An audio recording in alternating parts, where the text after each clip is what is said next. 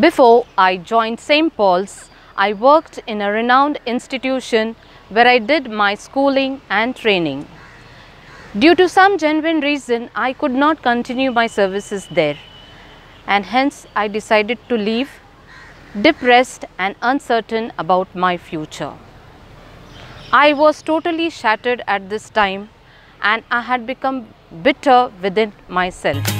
At that phase of time, Reverend Father Dr. Roland Coelho, the then principal of St. Paul's High School, believed in me and appointed me in this institution. As I was associated with him, I could see the Ignatian values that he exhibited through his actions. I gradually learnt to inculcate the value of forgiveness, which was not easy. I learnt to forgive, and there was immense peace in my heart. I understood that the more we forgive, the more joy we will experience. Our Father in heaven, who forgives all our wrongdoings, expects us to forgive all those who have hurt us.